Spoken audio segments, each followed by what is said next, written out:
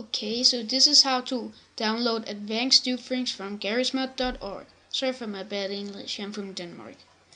Download the file, wait, click OK. Just find the text file to the real thing.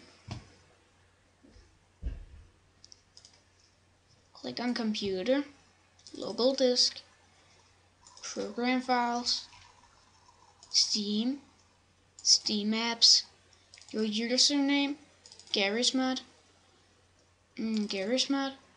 Data, and Advanced Duplicator. Just drag the file up there to save it. Close WinRAR, close this, and that's it. Just a random thing I downloaded.